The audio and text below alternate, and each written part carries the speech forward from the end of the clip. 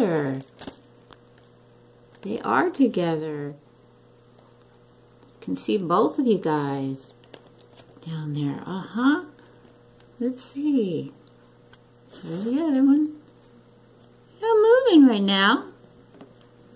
There, one just moved. That was probably, well, I want to say that was the active one, and I'm pretty sure it was.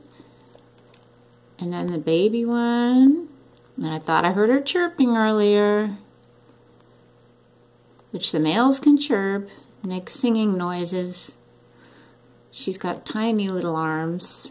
She's not real old, probably a few weeks old, maybe 3 African dwarf frogs. They do come up for air. Oh, wait a minute. Who is this over here?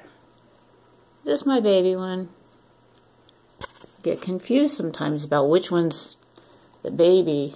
Their colors change according to the surrounding area. They camouflage themselves. There's one in the corner. In the corner. There we go. You can see that little baby.